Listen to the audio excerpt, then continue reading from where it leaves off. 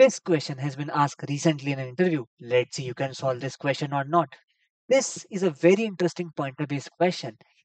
Try to pause the shot and try to think about what is the problem in this code? Like, what is the concept behind it? I will tell you the whole concept, but try to think, and I will tell you the answer in 5, 4, 3, 2, 1, and 0. I hope you have tried it.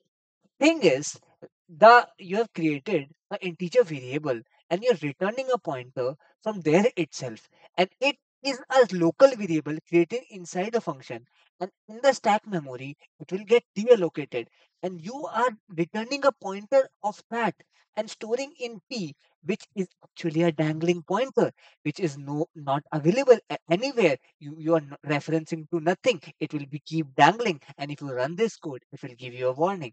Try to check it out and try to compile on your VS Code. Follow me for more such exciting videos.